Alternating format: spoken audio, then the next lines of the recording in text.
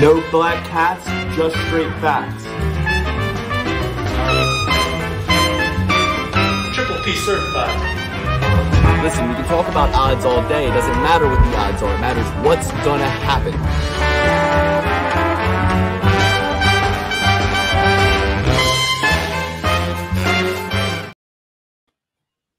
I have nothing to say. I don't even know.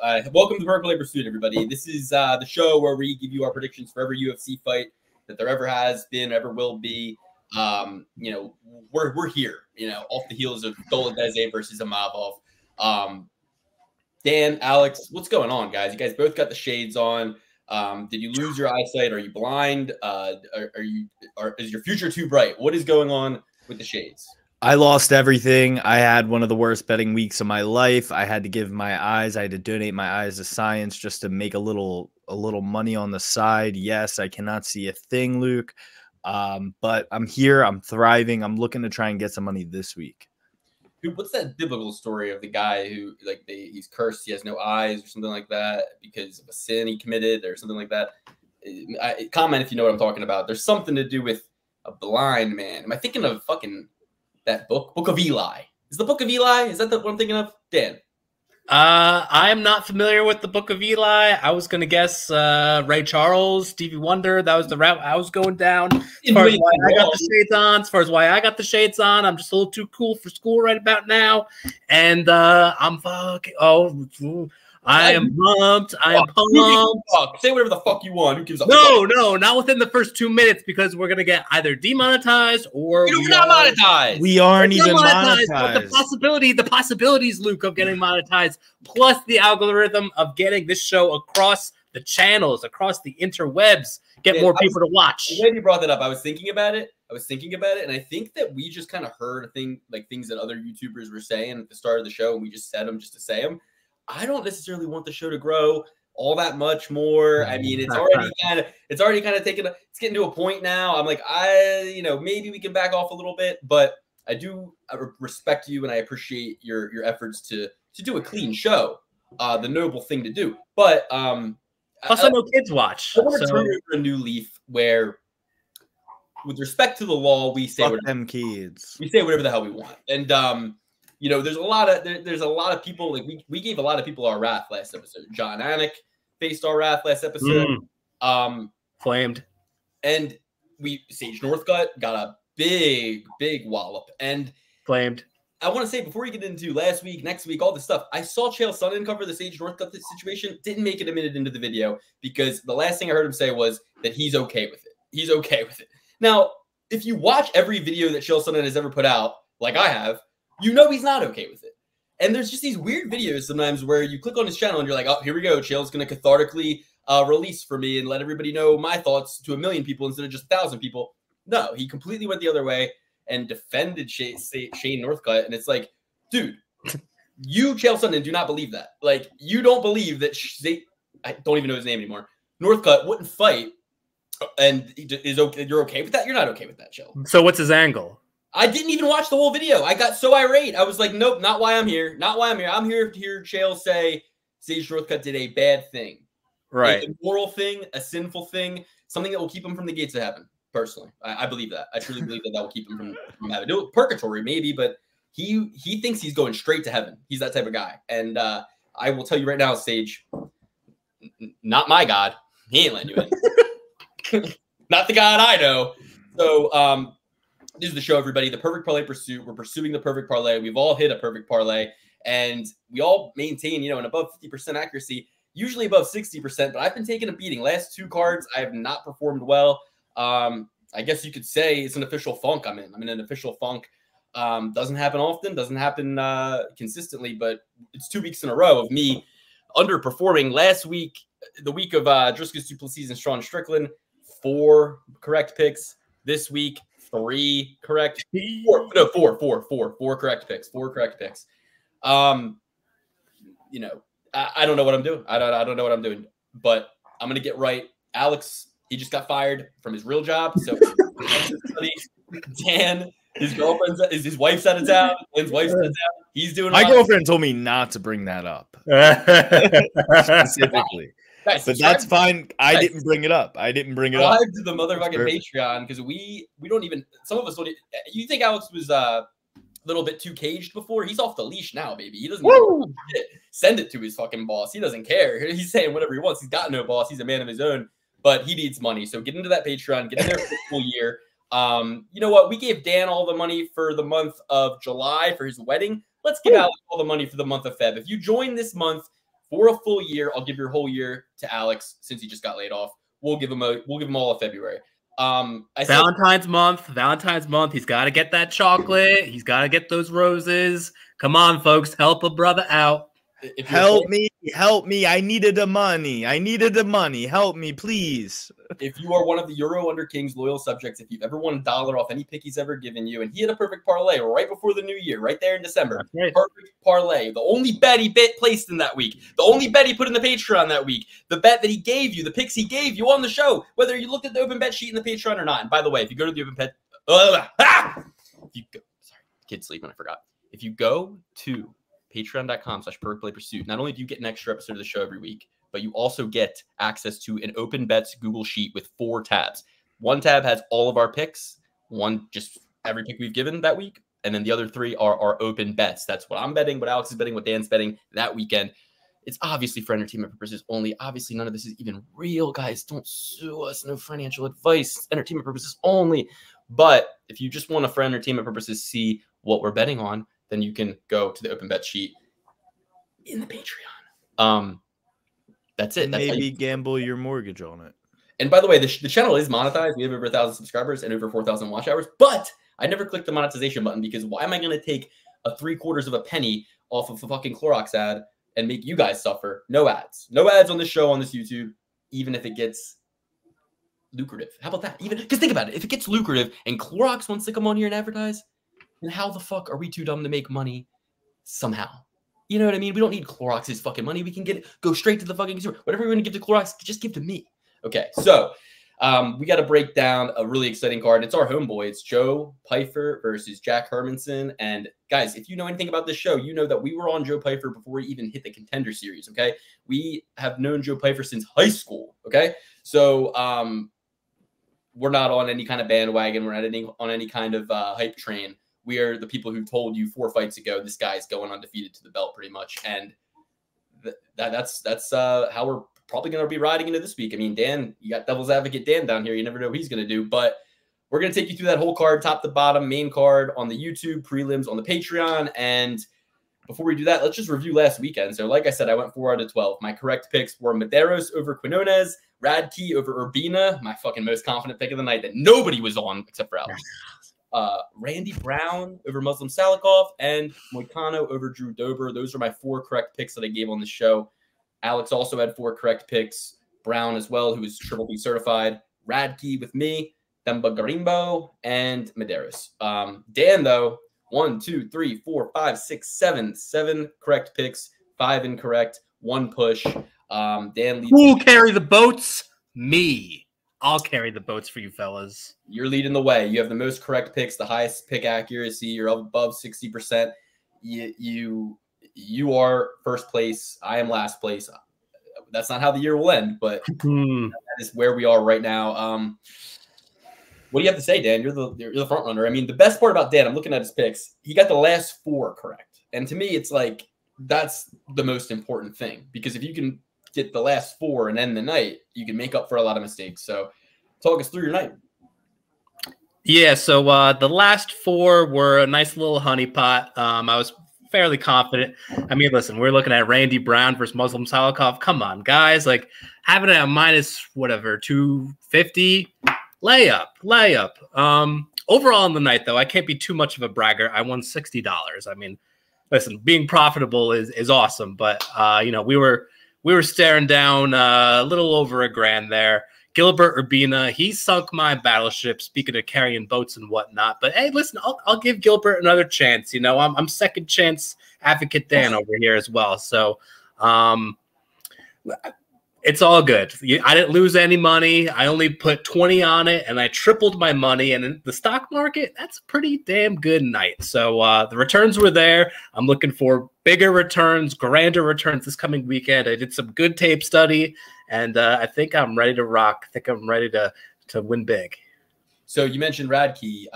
That was my, I said for 2 weeks before the fight when I saw him open as a dog, he's going to smoke Gilbert Urbina. It's a typical situation of people having a bad taste in their mouth from Radke and his performance over Garimbo, and people overhyping Urbina because of his time on The Ultimate Fighter. So to me, it was a perfect storm of a guy, and also the gyms that they train at, that was indicative of the winner to me, because no matter how bad you think of Radke, he's got good people behind him. So what I think is that was the dog shot of the night. That was my favorite play. I really wish I loaded more up onto that and made that just a solo bet. But I'll be honest, everybody was kind of like making me think I was a little crazy, because between Dan and everybody else in the Discord and everybody else on other shows, I mean, I'm like the only one picking Charlie Radke, and I'm emphatically picking him. Everyone else is emphatically picking against him. I'm like, am I crazy? But I did stick with him, and I didn't actually see the fight. That's the bitch of it all. I was watching it, and then the baby woke up, and I had to go deal with her. So I went and addressed the baby. And by the time I was, done doing that, the fight was over. And but I was still happy to see that he got the knockout. So how was that? Did he actually knock him the fuck out? Awesome. Can I tell you something? The second that both of those men were in the octagon, I knew I was screwed. I had everything on Urbina. I mean, I put in a safety parlay. That's how I made my winnings with Radke. But again, once those guys stepped in, I was like, man, I was looking at it as far as Urbina, he's got the reach advantage, he's got the height advantage. I see Radke, he's a brick shithouse. That guy is big. He is solid. As far as the fight itself, Urbina, his only mode of offense was throwing a front kick up the middle, just keeping him at bay, right? Almost like your little brother coming at you, like, listen, dude, get away. And that was it. Whereas Radke, he was charging forward, and that check left hook of his is a thing of beauty, and he landed it perfect. I mean, it was a knockout as clear as day. So I'm very high on Radke. I will not make that mistake again. I followed him on Instagram. I'm going to get him on the show, and we're going to wash our sins vis-a-vis a good old interview. If you gentlemen are up for it, and if Chuck Buffalo is up to it as well. If you get Chuck Buffalo on the show, I'll give you a whole month of the Patreon money. How about that? That's all right. That's impressive. I mean, yeah, I'm accepting. Do it. Okay, so Alex, what about you, man? How was the night for you? The card? Yeah, I mean, all roads ended at Roman Dolidze, which really let me down. Like Dan said, after the first minute of that fight, I knew the fight was over. I thought that before we got knocked down, do you even thought that, or after? Because obviously after, but obviously after, but before that, seeing how the fight was going to play out, I really had little faith in Roman Dolidze. I just felt like the straight punches of Imavov were just a little bit too much for him, a little bit too much pop on him, a little too fast, and he couldn't be that brooding barbarian that he usually is, walking forward, throwing hammers, going for takedowns. He couldn't do that with Imavov because he couldn't get off with the strikes, going so wild and windy. It was wide open up the middle. Imavov was torching him all day with the jab, and Imavov beat the shit out of him. I don't know how this was a majority decision. I thought this would be like a 50, or a 49, fucking 42 scenario with how many 10-8s I thought should be scored for Imavov. He went out there and did the first round. At least that first round. At least the first round. At the very least, the first round. And then every other round, 10-9. I don't understand. I mean, maybe the fourth round you can give to Roman Dolidze with the takedown. But other than that, it was Imavov all day. He was beating second round. Second round might have been close too. But I thought it was Imavov all day. I did not see a round you could score for Dolidze, in my opinion. And Drew Dober fucked me. Moicano calls out the MMA guru, an absolute animal. Great move. I was still I was still in the game though, because I had the over in that fight, over 1.5 on my open bet sheet, but it ended with Roman Dolidze, which really burnt me. That would have put me over. That would have had me winning a couple $100 on the night, but Instead, I go home losing a couple $100, you know? Yeah, so I felt the same as you about the Dolideze Mabal fight. I picked Dolideze on the show. And then, but I always said on the show, I was like, I'm picking Dolideze, but it's really a pick I'm prepared to be wrong on because I'm picking him because I like him more. All things equal, I like the line and the guy. That's what I like here. I don't necessarily think that he's going to have an easy night ahead of him, right? But I did think that his heart was there, and I thought that Imavov doesn't have that or at least has displayed a lack of that, whereas Dolideze has not, kind of, right? So that was my thinking. And then I see them warming up in the back, and I kind of instantly was like, this is a half class above. Like, Imavov is a half class above Dolideze. He's a little bit more athletic. He's a little bit more dynamic. He's a little bit faster. He's a little bit cleaner. And I saw that with them warming up. So my last parlay that I had alive was it had I had two. One was basically, I was going into the main card with a few parlays active. It was Radke, Kizraev, Araujo, Brown, Moicano, Dolideze, and it was Muradov, Silva, Brown, Moicano, Dolideze. And then I had another one, Kizraev, Araujo, Brown, Moicano, and Mabov. But that's neither here nor there. Basically, the push in the Kizraev-Muradov fight put me in a situation where no matter who won, Araujo or Silva, I was going to advance. And then I had Moicano and Brown in the next two. They both obviously won. And Dolideze was the final leg. So I was sitting there, time of the fight. I see the warm-ups. I'm like, Dolideze is not winning this fight. So I cash out. It was only for like $30. It was like a $15 bet to pay like $200, but with the push, it would have been like $100. So it was like 15 to pay 30 or 15 to pay 100. They were offering me 33 or something. I cash out and I put that 33 on a Imavov by decision. That ends up hitting, and that turned into like $120. I bet like 60 throughout the night that I had lost. So like Dan, I won like $60. But it was a weekend that I was unsure about. It was a weekend I didn't want to have a ton of plays. I didn't want to have a ton of liabilities, and I just was playing it a little bit closer to the chest. I'm most proud that I just didn't, get crazy and get greedy, right, and try to like bet a lot on Dolideze or even bet more than I did. I was very responsible. Like I didn't. I think with the breaks, when you have a break week coming up, or you're coming off a break week, sometimes you're like, this is fun. I want to keep playing and betting and have money on this, and then you get a little carried away, especially if you're drinking. But with this. Now that I know there's a lot of cards in a row and there's more fights coming that I'm even more excited about, I'm being very patient, and that's when I have my best success. So going into this weekend, there's a couple spots I like, but I'm more excited for really there's like 3 or 4 fights that I'm really excited about. And I'd rather kind of put a lot more money on those few and just kind of compound and get a little bankroll going on some calculated plays. Yeah, I like that strategy. Any of size. Got stepped on by Brendan Schaub. But yeah, which you should, because Brendan Schaub is an absolute legend of this space, the comedy space. Rest in peace to his career. I'm very bummed. Brendan Schaub, white hat. Brian Callen, black hat.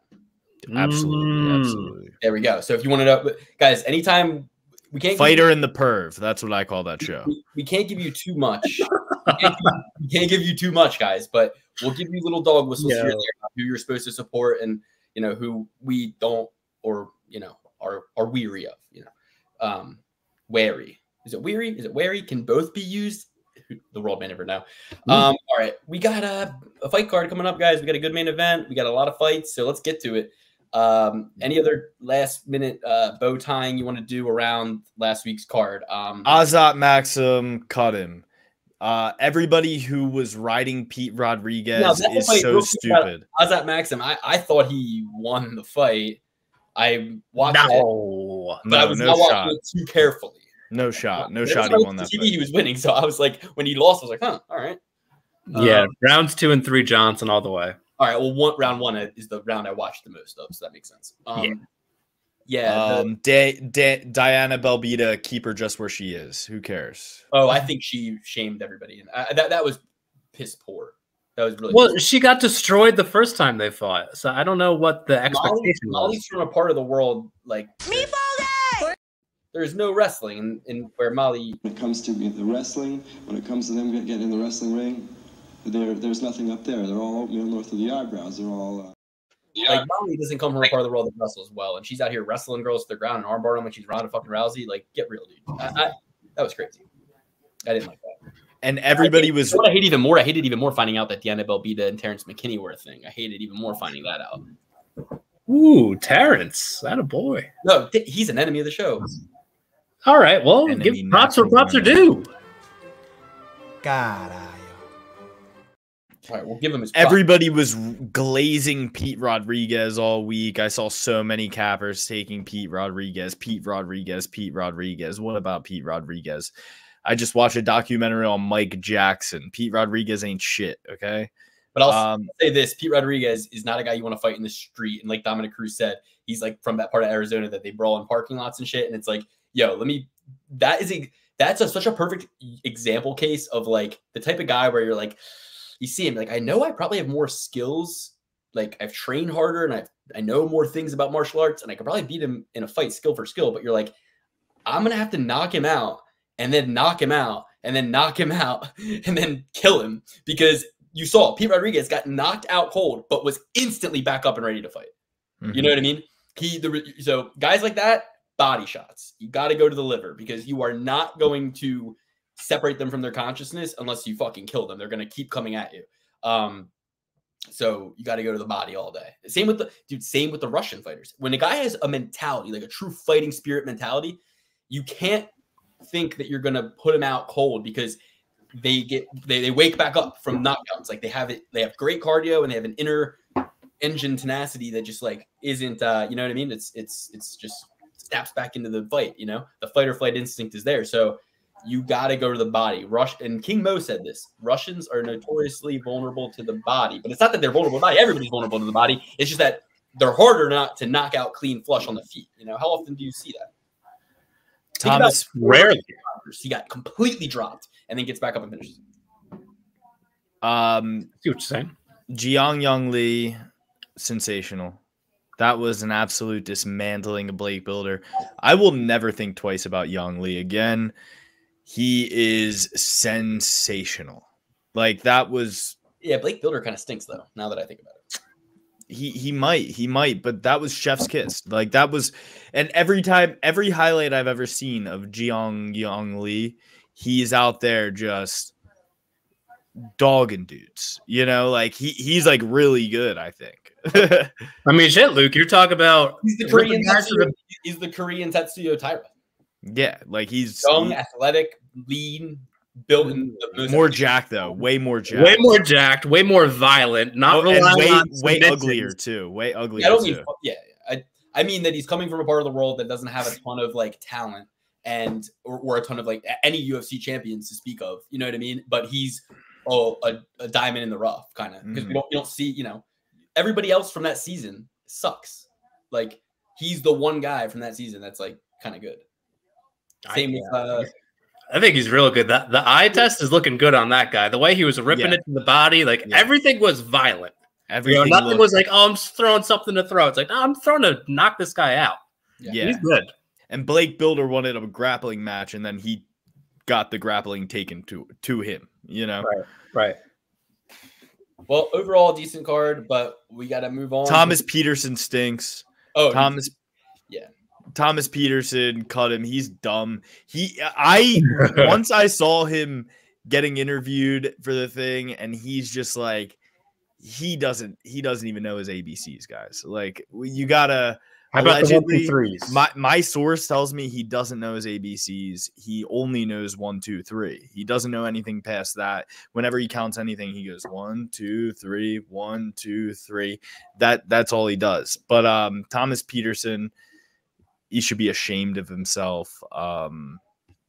Jamal Pogues. I thought that was an entertaining fight. A lot of people were hating on it in the Discord. I thought that was pretty damn entertaining, if you ask me. Oh, I hate that I missed it. You know I love the sloppy heavyweights. Yeah, I mean, it was just a prototypical low-ranked heavyweight kind of fight. But, like, I mean... It was Jared Vandera versus Chase Sherman out there, you know? I mean, it definitely... Here's the thing. I love when a guy who isn't as credentialed can come in and dominate an MMA fight against a guy who, you know, if they met each other in a college wrestling room, Peterson would have his way with Pogues, and he would never, ever be able to, like, catch up, right? Like, to a state champion level wrestler. But because Peterson hasn't refined other areas of his game and thought he could go in there and ride the horse that got him there, he was exposed as extremely green and not having a plan B or C. And, you know, as a result, he kept the fight close enough to lose. Pogues was an underdog the entire time. I shouted it out in the Discord and I said, I'm live hedging right now on Pogues as an underdog. And that's what happened for me. And that's what allowed me to save all the bets that Peterson was a part of and then have a little bit of a bankroll to play with the rest of the night. So I did that in round 1 immediately. But he was an underdog pretty much to the end of the fight. All right. Well, with that, should we give our Super Bowl prediction before we get into the card? Yeah, let's talk Super Bowls this weekend. Yeah. I think it's. What do you guys think? I mean, I'll go. You go first. I'll go first. We got Niners at -2.5. Last I checked. Really? Wait. Shut up. The Niners are -250. No. They're favorite. They're favored to win by 2.5 points. Oh, okay. I'm going with the route of coach quarterback. Who's the better coach? Who's the better quarterback? Go with that side. So I'm taking the Chiefs as the underdog. Got a great defense. The only thing, like, if this was an outdoor game, I would lean a little bit more towards San Fran because, you know, Brock Purdy with them tiny hands, he's not going to get it done like Patrick Mahomes tested in Kansas City. Indoors or whatever it is. I mean, it's Vegas, so even if it's outdoors, it doesn't really mean anything. But still going to go with Kansas City here. Not super confident, but it'll be a fun little underdog play. I am supremely confident in the Kansas City Chiefs, and I think Travis Kelce proposes to Taylor Swift directly after the game. Is that bet optional? Only in Canada. If you got any friends above the Mason-Dixon, hit them up. Message. Yeah, I mean, I do. My brother-in-law lives in Canada. Okay.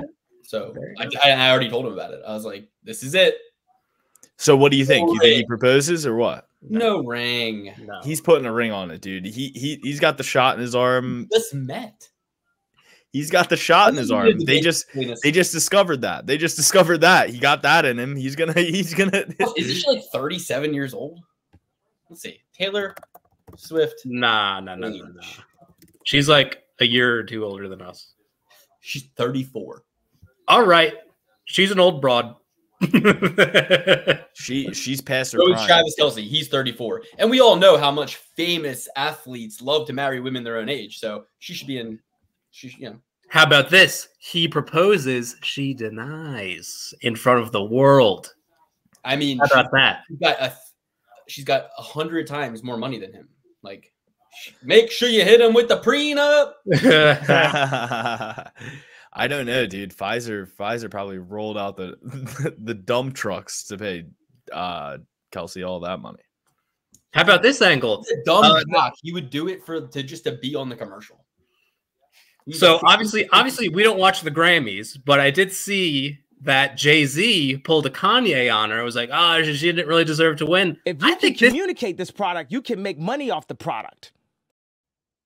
This is her chance to now kind of hit back and be like, no to you, actually, young fella. You are not going to put a ring on it. How about that? The only way she could do that is if she like married Steph Curry and then they beat the Nets in the finals. And then she's like, Jay-Z, you suck. Oh, that'd be Jay-Z, you absolutely suck. That's what you said. I don't even know what you're talking about. Jay-Z used to own the Nets. I thought he still had some sort of. He might have some tie-in, dude. Brooklyn. I mean, if it's running through Brooklyn, the Grammys and Jay-Z and all that have to do with Taylor Swift. You were trying to communicate a product and you missed Dan communicating a product. I know. I was trying to do the Kanye. Jay-Z did the Kanye thing where he's like, actually, Beyonce should have won whatever album of the year, whatever the hell. So this happened. This happened just last night. He was in a tizzy because Beyonce has never won album of the year in her life, which she has no talent. She shouldn't. Taylor Swift is a national treasure. Let her have it. She went with Lana Del Rey, Luke. We are big Lana Del Rey supporters over here for sure. Yeah. But I do think it's weird that Travis Kelce can't sacrifice one night of his life when Taylor Swift's going to these football games every Sunday, you know? Travis Kelce can't show up to the Grammys, the biggest night of Taylor Swift's life. Are you kidding me? Well, I'll tell you what. And he expects her to fly back from Japan to make it to the Super Bowl? I don't believe it's real or any of it's real. When you look into it. But all that said, Chiefs are going to win. Like you said, coach, quarterback, Andy Reid, and also follow the money. Pfizer, State Farm, all of the money. You have Taylor Swift. You know, all the money. You got to follow the money. So it's all. And what is Vegas doing? They're telling you, oh yeah, they're trying to get all the idiots to bet the 49ers. So the Chiefs will win. One last little caveat.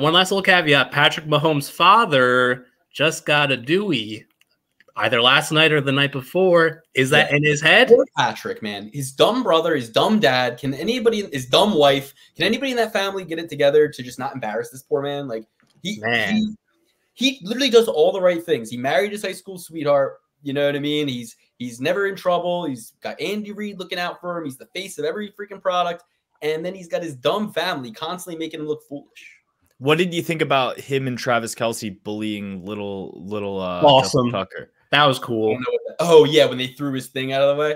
That was awesome. Yeah, I'm down with that. Justin Tucker can kick rocks. Yeah, you could play a little air guitar while you pick up your kicking tee, loser. Kickers should be bullied by the bigger guys on the team, especially if he's doing that on purpose. He even says it. You know what he does, right? He kicks like by them and stuff. Yeah. Nobody cares, Legolas. Get out of here. When they see my ball flying by their ear, they're going to be like, whoa, I'm afraid of that kicker. No one said no one ever. It's like the Ravens defense are notoriously like the toughest, like really put a beating on guys. But it's like, oh yeah, no, the kicker, that's going to be our intimidation factor. Me calling him Legolas should go down as like an all-time hilarious burn of all time. Like that's so funny because it's Legolas because like with the bow and arrow, like phew, I'm a little elf, you know. But it's also like he kicks with his leg, Legolas. Like I just said that, you know what I mean? But that was really funny. Yeah, Luke, that's because you're living the modern times of Gimli in today's society. Okay, all right. Just watched the video on YouTube the other day. How powerful was Gimli actually? And the answer is quite. So. They might have been able to just give the ring to Gimli. He could have taken it himself. That was a debate in this video I saw. So I'm big on my Tolkienology. He would have never been tempted. He was always all about throwing it into the fire. He was the only one that I think would have never been tried to hit it with his axe. He got up and tried to hit it with it. He said, "Oh, destroy this thing right now." Yeah. Now the dwarves were only interested in mining. A mine. Yep, dwarves they're addicted to mining. Okay, so we got to get into it. Let's mine for some gold on this card, guys. Let's just take it away. Start at the top, guys. UFC Vegas 86. Jack Hermansson versus Joe Pyfer. Body bags. Let's fucking go. Jack Hermansson. One thing you know about him: soft. Gonna get stomped by Joe Pyfer. It's gonna be bad. Gonna get knocked the fuck out first round. Absolute slaughter fest. No two ways about it. This is as easy as Randy Brown versus Muslim Salikov, and even better of a line. There's nothing that Jack Hermansson has for Joe Pyfer. So an absolute first round finish, statement win for Joe Pyfer. That's my pick. Jack Hermansson's coming back too soon off that knockout. And also took too much time off. How can both be true? They are. After I saw Joe Pyfer pin my buddy when my buddy was up 12 points on him, I took a mental note of that. You know, junior in high school, sophomore in high school. I took a note of that. I said, this kid's going to be special. I have a supreme eye for talent. And here he is, main event of the evening on an Apex card. Renato Moicano would say, fuck it, Apex. I don't want the Apex, brother. Put me in the actual crowd, MMA guru, you fat pig. That's what Renato Moicano would say. Not me, though. I like the Apex. I think you're going to hear a body hit the floor. Then soon after, a body bag will be put over it. Joe Pyfer is an absolute dog. I was on him since he's been fighting, since he's been wrestling. I've been riding this dog for a long time. I thought he was going to get in the Contender Series the first time when he broke his arm. I laid heavy on Joe Pyfer that night, and I was supremely disappointed with the arm break. Joe Pyfer rights all the wrongs. He puts Jack Hermansson in a body bag, and Jack Hermansson might try to roll around for a leg lock. No. Not around Joe Pyfer. He is the hardest hitting man to ever walk the earth. He broke Francis Ngannou's. He broke Francis Ngannou's record. Give the man some credit. Joe Pyfer, Shallock High School, absolute dog. Man, what say you? Let the bodies hit the floor. Let the bodies hit the floor. We're going with Joe Pyfer. Clearly the A side here. Couldn't have said it better myself for my two colleagues. Is it a knockout? Is it a finish? Probably, I would say so. This is definitely a parlay pillar. Unless I'm staring down $100,000, I'm most likely not going to hedge on this thing. I'm supremely confident in Mr. Joe. Yeah, I really don't have any much more to say on the matter. Joe Pyfer for the win. A side. Knockout. A gusta porque estoy la pepe. I don't want to. It's Triple P certified. That's what I'm trying to say. It's PPP certified. All three of us agree. Joe Pyfer for the win. And I want to make one thing absolutely clear. Jack Hermansson does not have a grappling advantage, a wrestling advantage, or any sort of advantage at all in this fight. If you watch a charity match he did with Hamzat Chimaev, a wrestling match they did. You okay? Take yourself off camera if you're going to do things like that. You don't tell me what to do. I am the boss of my own. It sounded like you were letting the air out of a fucking Toyota over there. Like, anyway, Hamzat took Jack Hermansson belly to back about 5 times in a row in 2 minutes. Okay. So I think that's exactly what Pyfer can do if he doesn't decide to just walk right up to him, punch him in the chin, and knock him unconscious. He could just grab him belly to back and fucking throw him into mount, basically. So it's going to be bad. Jack Hermansson is an extremely breakable guy. Very breakable guy. Fragile. Must be Italian. Not that it's from the movie. I'm not saying Jack Hermansson must be Italian. We know he's from Sweden. Speaking of which, Luke, we got Fili, somebody who I think is quite fragile. Must be Italian. Andre Fili versus Adena Ige. I believe it's pronounced Ige. It's not. And Ige versus Andre Fili. This one, I mean, I'm surprised that Dan had a dissenting opinion with me here. We've seen so much good work out of Andre Fili recently. The Lucas Almeida knockout, he showed that scrub who was varsity and who was JV. Before that, took Nathaniel Wood to a very close decision, a decision I thought Andre Fili won. And then before that, took Bill Algeo to a split decision, a decision I thought Bill Algeo won. But really, it was kind of a stalemate in that fight, and it was really kind of up to your own discretion whether you give Bill the points for punching him or you give Fili the points for having his back. But ultimately, control does matter, and punching him from him having your back wasn't enough to get him off your back, so it must not have been bothering him all that much, right? Besides the Anderson Brito knockout, Andre Fili's done right by us, as of late. I think that Dan Ige won it's interesting, right? These guys have both been a part of some decisions that I have different opinions about, because Dan Ige lost his fight with Bryce Mitchell, and that was a fight that I really thought he won due to damage. If you're going by the new judging criteria, Bryce didn't land a single punch when you had him on the ground. He was just wrapping those legs and holding on for dear life. Bryce was holding on to Dan's legs like a telephone pole in a hurricane. That was good, guys. That was fucking really good. That was a good fight. Okay, so I'm going with Andre Fili. I love the odds. I like the height. I like the fact that he's a better wrestler and everybody thinks he's not. Andre Fili's a great wrestler. He's out of alpha male. He's going to be able to keep the fight on the feet, beat Dan Ige up, have the reach advantage, have the height advantage. And I think if the fight goes to the ground, it'll be Andre that puts him there because he's a better wrestler than Bryce. And if Bryce could put Dan Ige on the ground and control him, so can Andre. So great matchup, great gyms. Love the fight. Two cerebral, smart fighters that also know how to have a fun time in there. Super excited for it. I'm going with Andre Fili. Yeah, I'll take this one. Listen, on this card, we have a lot of newbies, so that's where the vast majority of my tape study went. But for this fight, Yeah, I do like Ige here. I see what you're saying with the wrestling in comparison to Bryce Mitchell. I definitely think that Fili's entries are better than Bryce Mitchell. But I think when it comes to, that raw strength of holding someone down, I think that advantage would go to Bryce. I don't think Ige is going to be held down by Fili. I think he's going to have the ability to pop up, and I think the striking advantage does go to Ige and the power. So I have a couple of advantages here lined up for Ige. Do I love it? No, not really. But I think Fili's kind of going to be on the downslope here. He had a nice little run, but when it's all said and done, he's taken a lot of damage over the years. I don't think he has the ability to inflict the damage upon Ige to really keep him at bay. And like I said, I don't think the wrestling control is going to be there either. So I see most of the damage, the big shots coming from Ige. I'm not in love with this pick, but I have a slight lean on Ige here, but not going to have super high amount of investment on my guy here, Dan Ige. But that's my pick. Alex, please break the tie.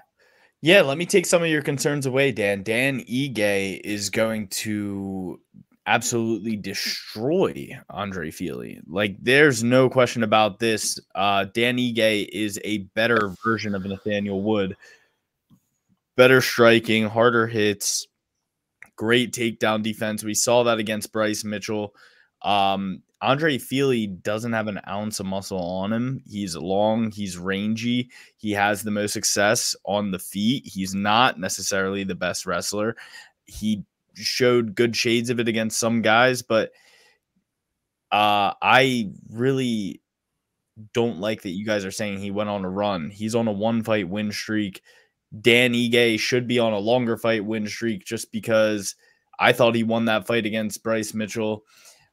When Andre Fili fought Bryce Mitchell, it was an absolute smotherfest. Andre Fili got smothered by Bryce Mitchell. He didn't show any shades of greatness whatsoever, where Dan Ige beat the shit out of Bryce Mitchell.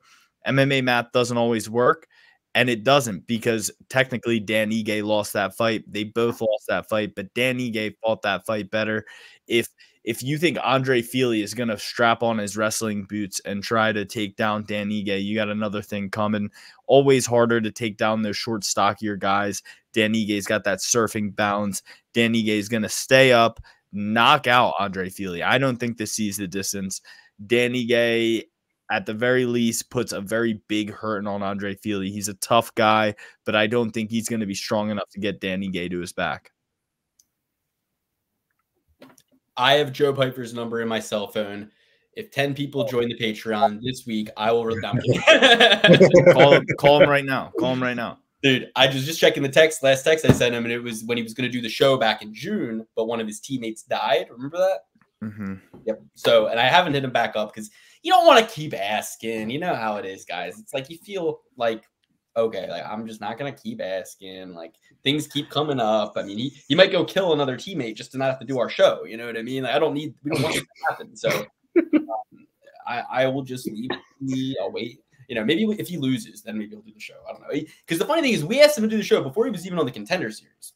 And then he blew up and Dana White said, be like Joe Pyfer. And he got famous and went all Hollywood on us. Went all Hollywood, joined the Illuminati. They told him not to talk to us. And it's like, we play nice and also like want to join the Illuminati. Like, what?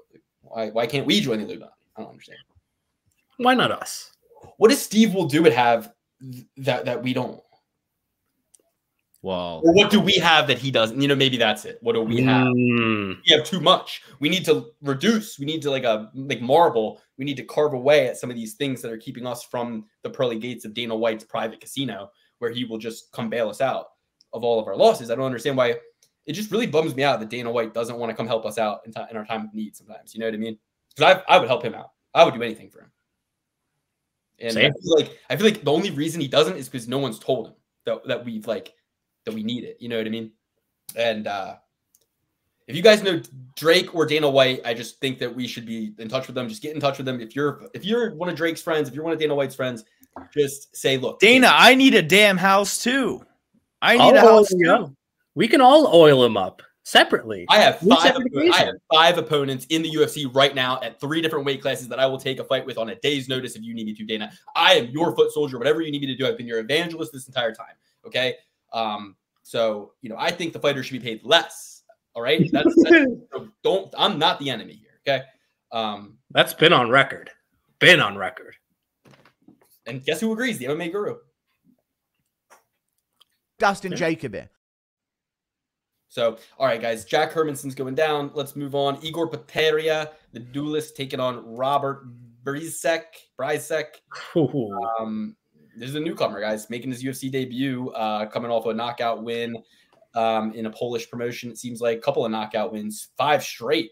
Bobby Bryczek over here is 17-5 with 11 knockouts.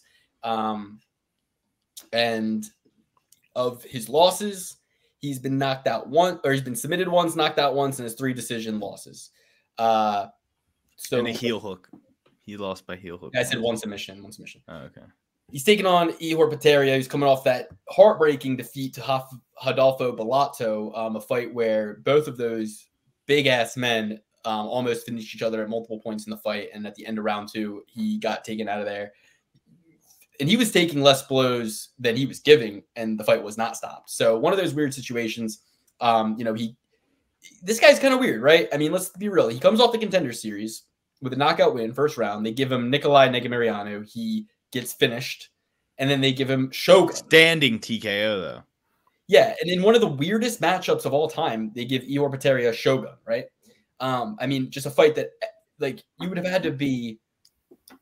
had to have, I mean, I don't know who would have picked Shogun in that fight. I did. I did. I will stand on record. But you do stupid shit like that all the time. You pick the baddie. Like, you just never really, you like punishment. You don't know when to quit.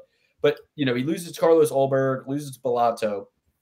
To be honest, I think that 1 Contender Series fights and 4 UFC fights against way high caliber opponent, higher caliber than this guy's ever faced. I think that gives a big time edge to Potieria. So I'm going to go with Potieria here, just off of the reality that it seems like this guy is kind of a knockout or bust kind of fighter. And Potieria is chaotic and happy to be there and happy to oblige that kind of fight. And I think that as the fight goes on, Potieria is going to have more to prove, more experience, and just kind of be a couple beats ahead of this guy in terms of what to expect. And they tried to give Robert Bryczek, they tried to give him Albert Duria, Malkoun, and they both got canceled. So it almost, he pulled out against Malkoun, though. He pulled out against Malkoun. Yeah, but the latest one, the other guy pulled out. Duraev pulled out. So yeah, which was for this card. So he's been preparing to fight on this card where Ihor hasn't, which is what makes it a little harder to pick. Yeah, because I agree with you. I'm leaning Ihor, but knowing that it's on short notice, how ready is he really? And 2 months ago, he was coming off of that loss, right? Mm-hmm. Now, is that a fight that makes one better? And, by the way, that fight that he took was at the last fight against Bellato was at 205. And this fight is at 185. Yeah, and Carlos Ulberg was at 205 as well, which was 7 months before the fight against Bellato, and he got brutally knocked out in that one too. Yeah. I don't know. It doesn't make sense, but the sport doesn't make sense. And I do probably think that this Polish guy is here for a reason. He's exciting. He's like, and Potieria being knocked out and kind of back-to-back performances. What do you do with a guy you want to build who's a knockout guy, right? You give him. It seems like they're kind of. Oh, I'm switching my pick. Man, this is tough because it's like I kind of have to accept. I have to accept that there's something I don't know in order to pick this. Yeah, let me steer this pod back onto the sane train here. Like I told you guys, I did tape study on the new guys predominantly. This guy Bryczek is really fucking good. Okay. He is good to know. Good to know that he's good. Good to know. He is yoked out of his mind. Okay, he's a. Oh, that's your takeaway? Perfect drop. But in all seriousness, if you want to have a good Monday night, which is, you know, when this pod is being produced, watch the last 4 fights of this guy. He is an animal. Okay, he's not only a physical specimen, he has skills. He has power in both hands. He knows how to manage distance. He's not just like Ihor, just charging in, hoping to get a knockout. He is educated in his striking, and he will not lose. I promise you, he will not lose. Do not take Ihor. Ihor is horribly bad. That's why they matched him up with Shogun, a 75-year-old man. His last fight in the UFC. Let's give him someone that even a 75-year-old man could beat. Trust me when I tell you, Bryczek is going to win. Okay? He's knocking out these Polish guys like it's nothing. By the way, these Polish guys who are also freak of natures, guys who have never been knocked out, he's knocking them out. I don't need to say anymore. This guy's really fucking good. Bet on him. Please, please, please, please. Okay, hey, I'll pick him just based on my trust for you. You are the front runner. You are the gold medal chair right now, so I'm going with Dan. I'll roll with Dan too. Without further ado, I'll roll with Dan too. I was leaning Ihor, but the short notice really scared me off. And at the end of the day, I still think Luke made really good points. Like Ihor has fought top of the top competition, where this guy is losing to people. I mean, that guy Bellato is good and touted, and people like him and believe in him and respect him. And he was a big underdog going into that fight, and he almost finished Bellato outright. So I'm going Ihor. Fuck it. Bro, fuck it. You really are a glutton for punishment, dude. Fuck you, Dan. Dude. I'm going with Dan just because I can see the earnestness in Dan's voice here. I know that he did the work. Guys, everybody has their own style.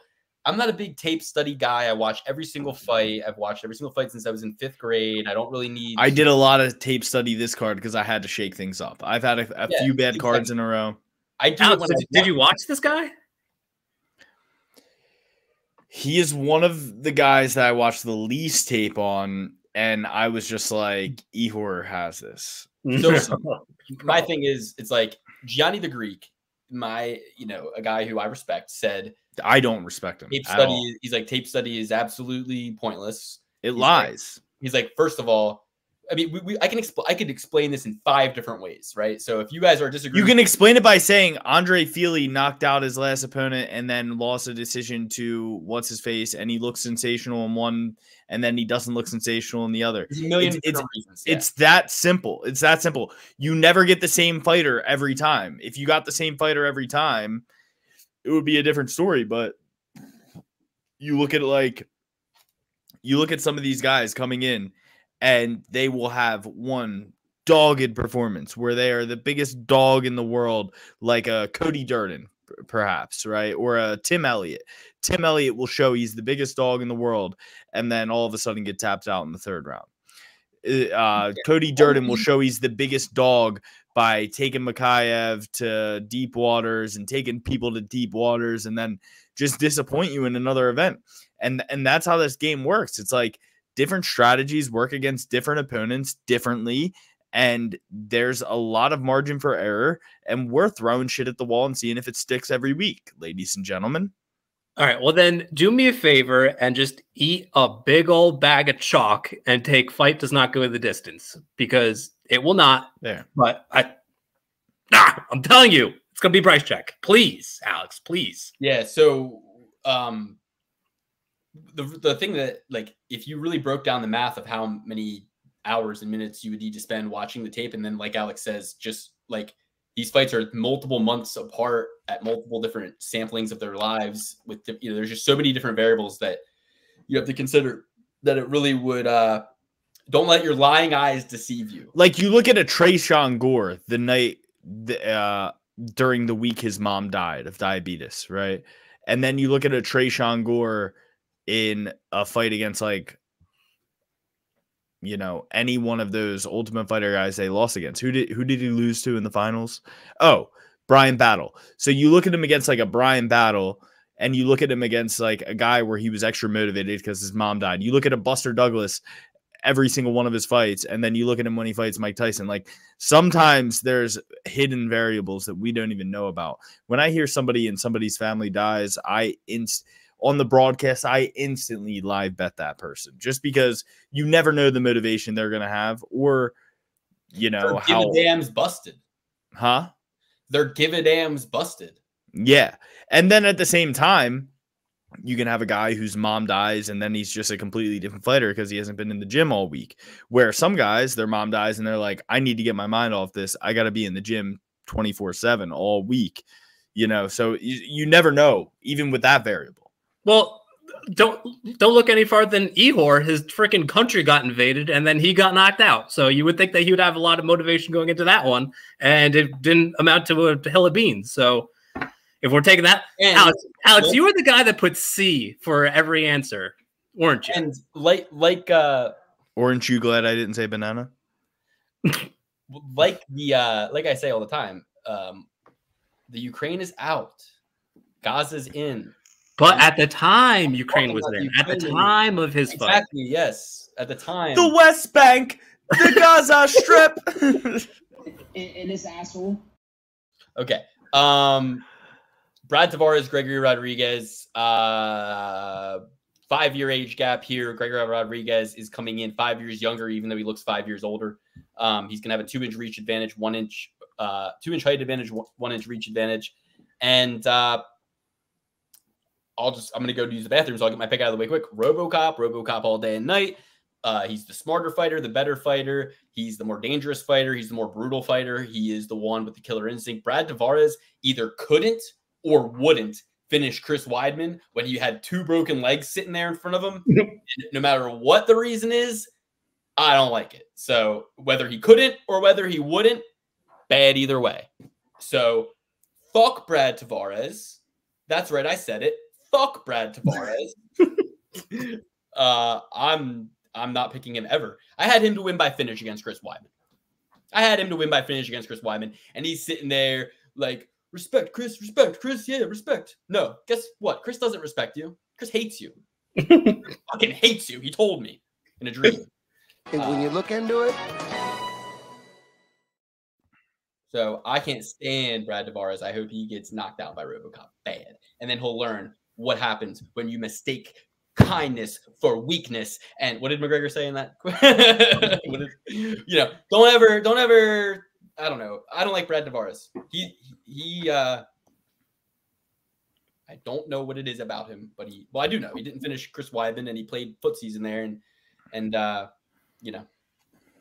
but I also kind of, let's just move on. Fuck Brad Tavares. Well, I despise Chris Weidman as well for being like, yeah, dude, he's a dick for kicking my legs. Oh, I know. That's what I was just about to say. Like, that fight ruined both of them for me because it made me realize that I don't like Weidman either because of that.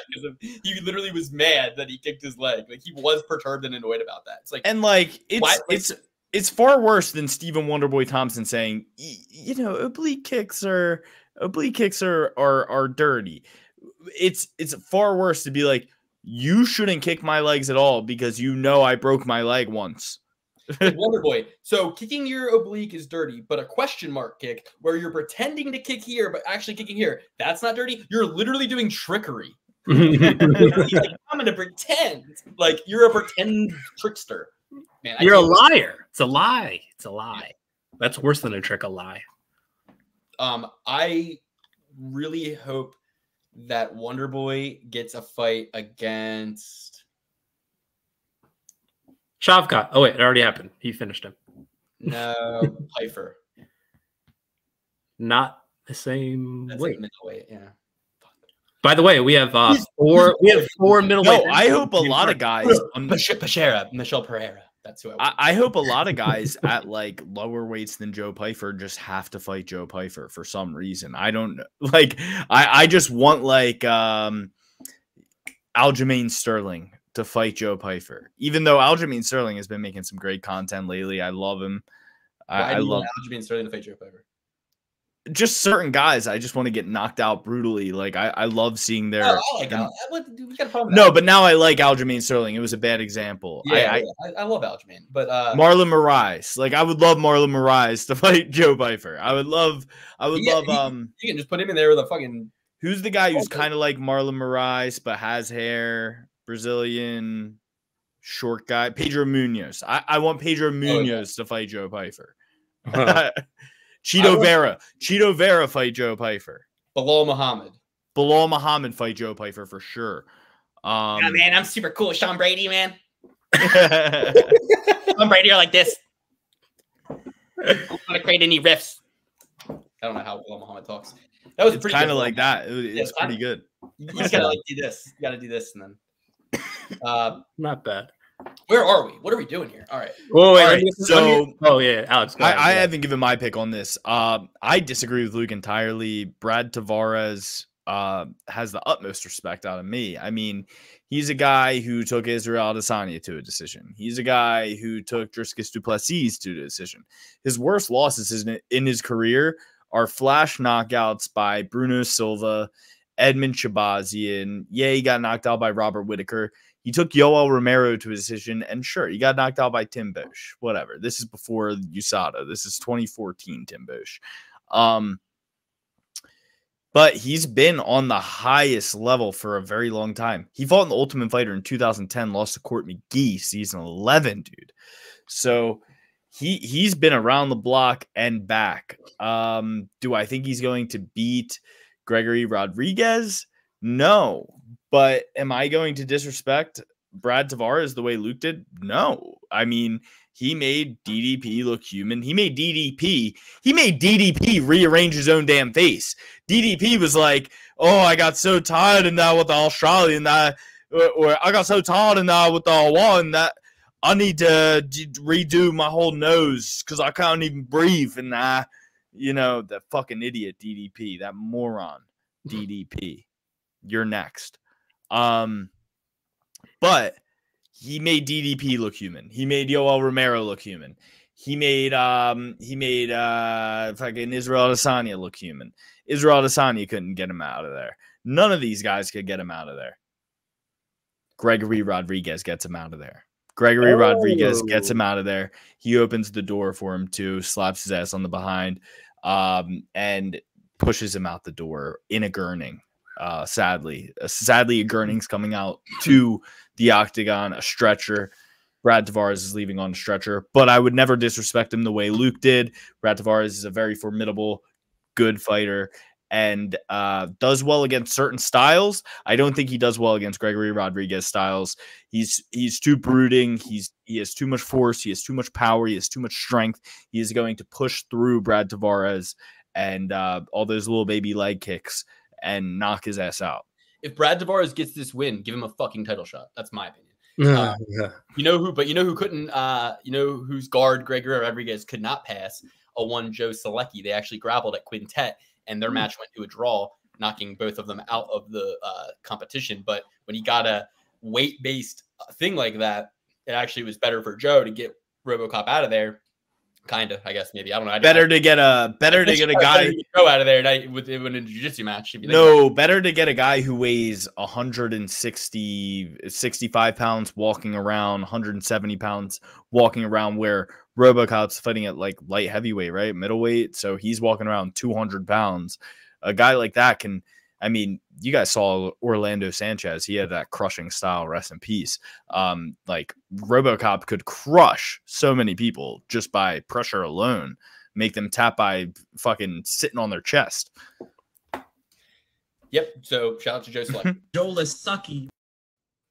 It's rude. I respect RoboCop, but I don't.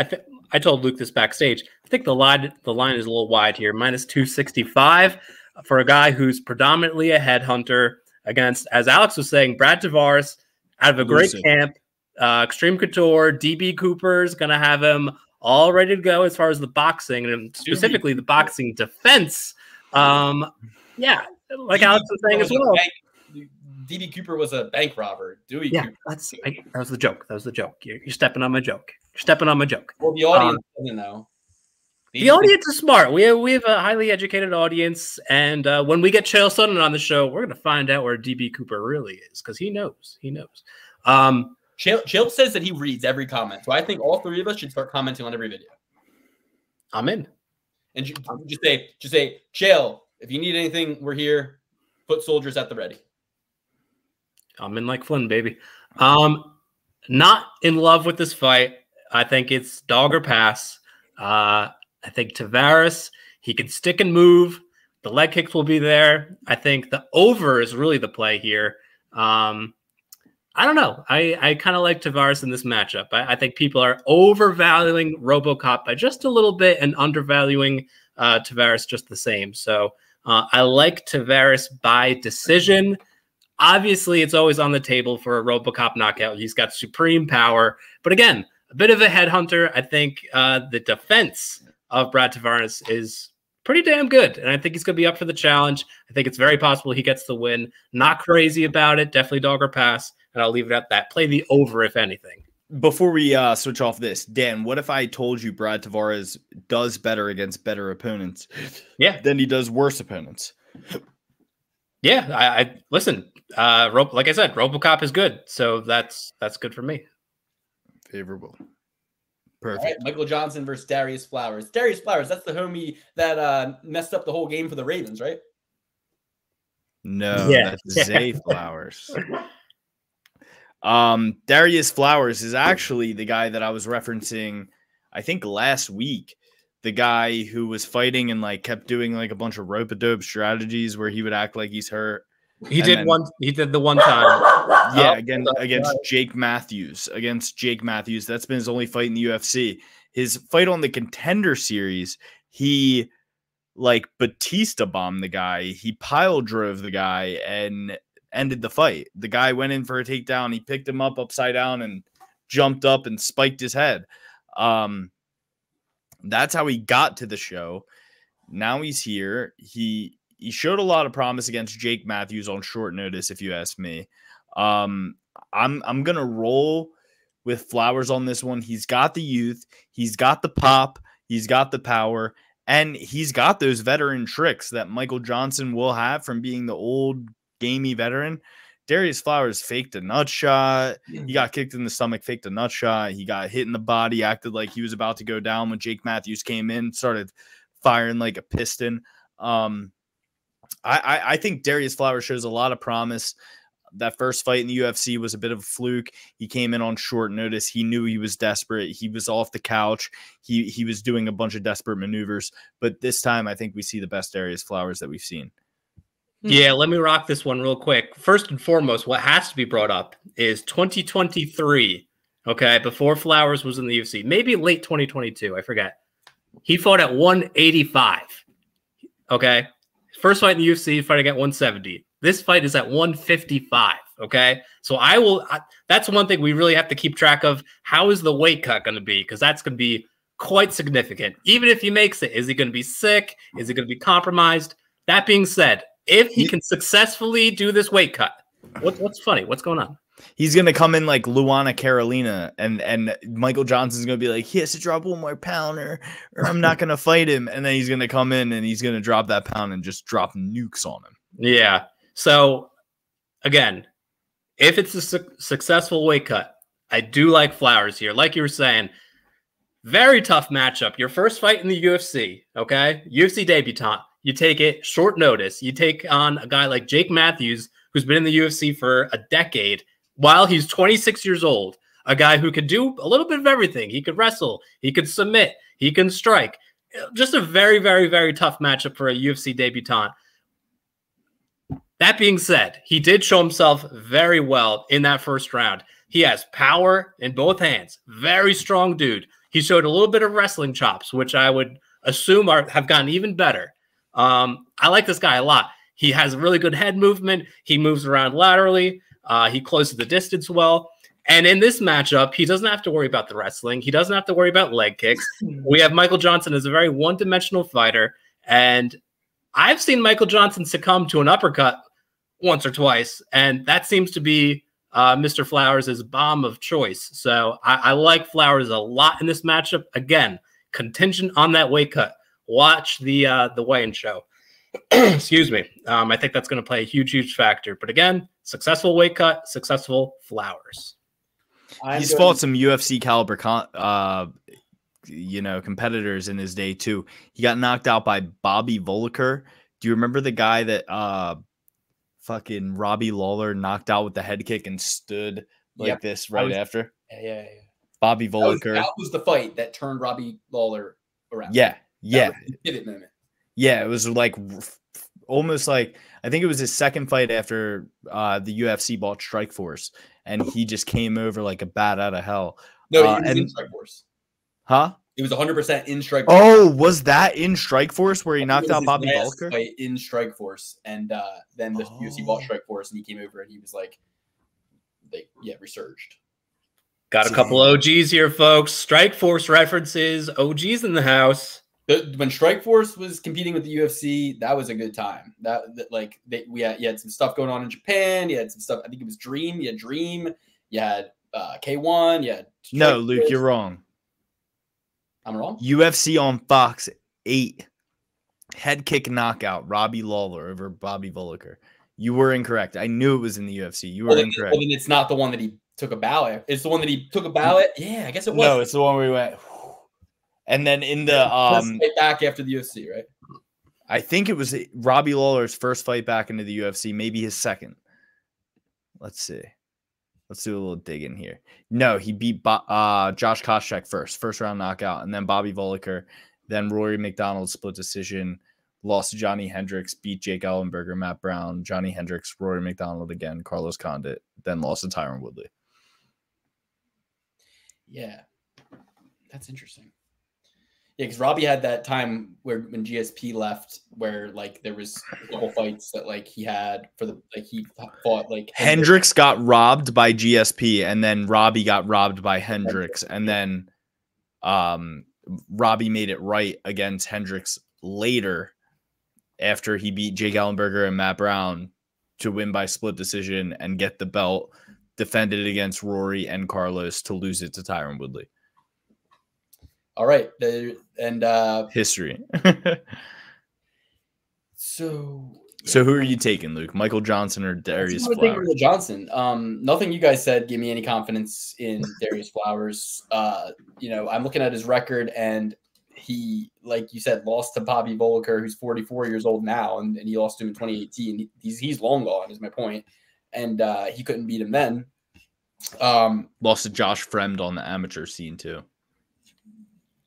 Right, split decision though, but I mean that's when Fremd was that's 2016, so it's like he's just coming out of Slippery Rock. He probably wrestle fucked him, and Michael Johnson's not going to do that.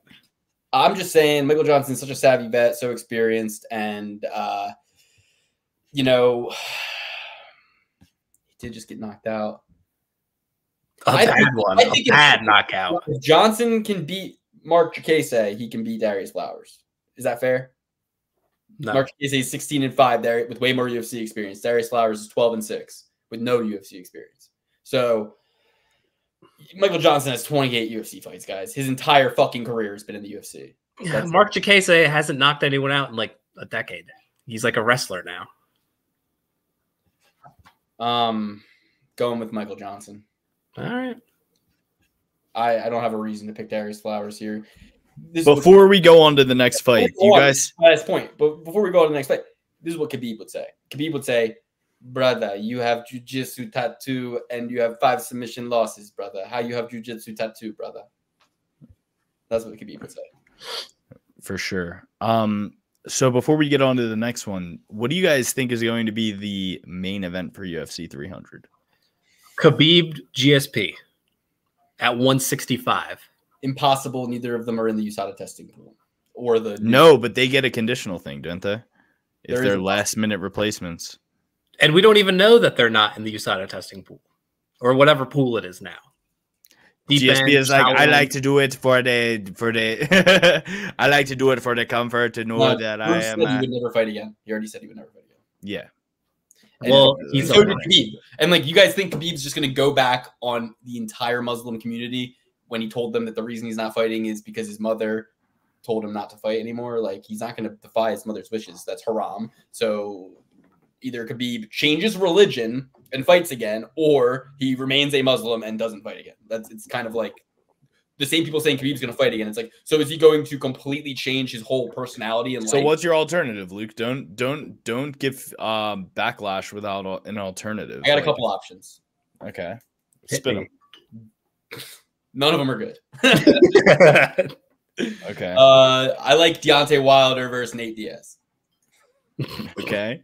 Okay. All right, that's one option. It's one option. That's an option. In MMA, though. In MMA. I would say a lot worse than GSP versus Habib, but go on. Well, Fight. I mean, Deontay Wilder's in a testing pool of sorts. He's in boxing, and Shooters gotta shoot. That's fine. All right, so that's like I think really it's gonna be Pereira versus Izzy 3 at 205. Shut up. It could be that, okay, or it could be DDP versus Izzy at 155. DDP who? Dricus Du Plessis versus Israel Adesanya at 185. Oh, you said 155. I was confused. 185. Sorry, 185. It could be Strickland versus DDP in a rematch. None of these feel like it, though, right? None of them feel like it. Maybe Izzy and Pereira at 205. Maybe. But Let's think. What would have fallen into Dana White's lap? Dana White said it just fell into my lap. Strickland versus DDP 2 would fall into his lap because it was a controversial decision. Dana White said it himself. He thought or that Sean Strickland won that fight. A lot of people were saying Khabib versus Edwards, and I was like, wrong, Dagestani. It's Edwards and Islam. But wait, is there a Ramadan thing going on? I don't know. That's what I'm saying. Ramadan starts March 10th. Yeah, and the fight's a month later, so no, it's not gonna be anybody celebrating Ramadan. Yeah, it's like who the hell? I come to this damn show every week Sean and I versus celebrate Gervonta Davis in a boxing match. Like, see, but that's not a main event. That's not UFC 300. That's not MMA. Like, it's got to be like I'm trying to think like McGregor Chandler inaugural 165 title. But no, they will not do a 165. But I've been hearing, and I saw Sugar Sean O'Malley make a clickbait thing saying that was the fight announced. I don't like that, Sean. Cut it out. I get duped too much. Don't need you duping me too. Even if it's McGregor Chandler, that's that's a fight we already have been promised. So it's not gonna blow our minds or be super exciting. Like and Maybe Jones is healthy. Maybe Jones is healthy. He's a freak athlete. He could recover quick. Jones, Aspinall. I don't know. No. It fell into his lap. Ronda Rousey versus. The thing is, in the past, and this is why it's so bad that these other promotions are bad. It's that you had in the past like a case to be made that Fedor was the best heavyweight and Brock Lesnar was the champion. Alistair Overeem makes his 155-pound debut. Does not even look the same. Alistair Overeem makes his 155-pound debut. And he comes in and every single vein is popping out of that. Let's change it. Change entirely. What if you could make a wish and get one fight, any fight from any time of any? But what would it be? Wearing this hat, they think I'm on Make a Wish right now. So this is actually great. Go on. Not well, player. You more so look just like a sketchy music producer. Hey guys, you ever heard of Motown? Let me sign you on one of these deals real quick. I ain't no jive turkey. Not that kind. I'm more so thinking like The Alchemist. The Alchemist. But so if you could give me like wave the magic wand, Luke, you get any fight. What would you pick? Jones Francis. No, shut up. Any fight. Think about it for a second. And you in the comments, comment any fight at all. Any promotion, any weight class, anything at all, anything. Luke, I swear you're going down your Jersey Jerry arc. The more days I spend apart from you, you're turning into Jersey Jerry. It is what it is, and I can't change the past. And okay, how about this? UFC 100, Lesnar versus Mir, heavyweight headliner. UFC 200 was supposed to be Jones Cormier 205. Now we're going back down to 185. I think it keeps going down. What's the best 185 fight you can make? It sucks because it would be Adesanya with Pereira. I don't want that. Adesanya. There's really just no fights. There's no fight I even care about seeing. There's no fight. because everybody who I even used to like isn't in their prime anymore. And there's no stakes. That's the problem. There's no stakes. No stakes. Nick Diaz was at the card this past weekend. No stakes. Nick versus Nate. I wouldn't want They're down. One last fight for each of them for the bag. They each get a huge bag. They would never do that. Ariel Helwani once asked Nate Diaz if he's ever been bullied. He said, "No, I got a big brother, dude." I literally do not even have a fight I could name that I would want to see. Hasbulla versus Brad Williams. I'd rather see him against fucking the guy from. They don't even have the same. Like they're different. They're different. I don't know how to say this. In this episode, dude. I don't. just moving on, but different disabilities. This is an interesting guys in the comments. I need you to comment if you could have any fucking fight. What would it be? Even with those restrictions taken away. I want Dana White versus Tito Ortiz. That all I want is Dana White versus Tito Ortiz. I want that fight. We were robbed of it. I want Dana White versus Tito Ortiz. And that's the only bullshit fight I'll take. That's why he's been getting in shape. I don't want Zuck versus Elon. Like I want if it's going to be one of these spectacle performances, I either want Bradley Martin versus Demetrius Johnson or I want Dana White versus Tito Ortiz. What if I'm genuinely in a pit of despair that I can't even think of one fight? Dude, it fell into Dana's lap. Nick Diaz was at the fights last weekend. What if it's Nick Diaz versus Leon Edwards? Think about it. Rewind the clock 10 years, and I would say BJ Penn versus somebody, Anderson Silva versus somebody. Those two were names that made me get excited. You know what I mean? There's nobody that gives me that feeling right now. Nobody, not one fucking fighter that makes me feel like Anderson Silva made me feel, or makes me feel like BJ Penn made me feel, or makes me feel like Chuck Liddell made me feel, or makes me feel like what champion isn't booked? We got Sugar Sean booked. We've got Pantoja. He fought recently, right? He fought in the last month. You're making me sadder. You're making me more sad. You're making me more sad because who gives a fuck? Again, no stakes. Pantoja, he could fight one. He's so far and above his weight class right now that it's kind of he's like Valentina Shevchenko right now. It's he's not a main event. You would never put. He's not a fucking main event. So we got John Jones. He's sidelined. We've got Pereira. We got a lot of. We have a lot more show to do. So let's think while we drink. All right. We've got one more fight to break down. Yes. But then we have to do the Patreon. Yes, so, for sure. Guys, maybe we'll be able to answer this question in the Patreon where we can be a little bit more liberal with our language, a little bit more loose with our tongues.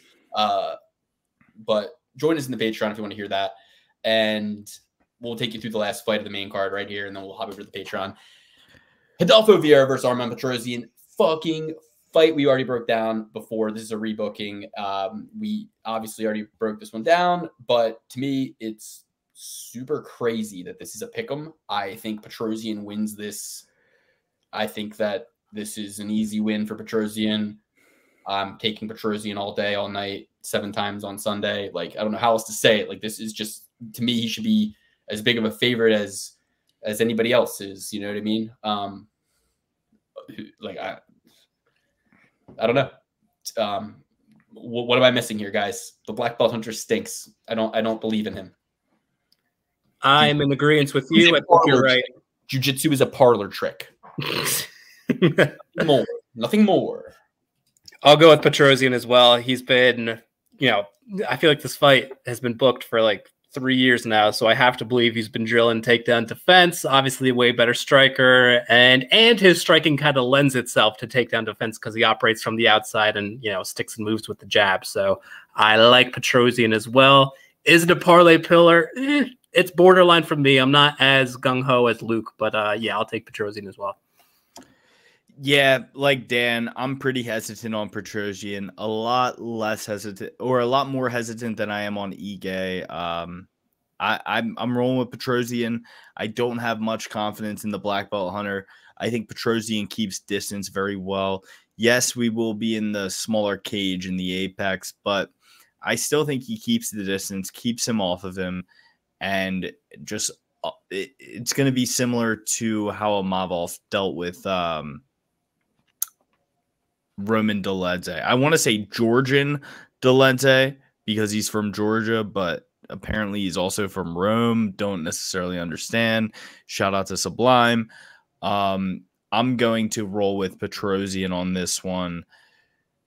I think the straight punches are going to win the fight, and I don't think that Rodolfo Vieira is going to be able to get him to the ground, and I don't think he's going to be able to land a big strike on him with that big-ass body of his. I think he's going to tire after the first round. Even if Rodolfo Vieira spends the first round winning, getting favorable grappling positions, I don't think it lasts for 3 rounds. I don't think he has that capability. Armand Petrosyan, Triple P certified. Pepe.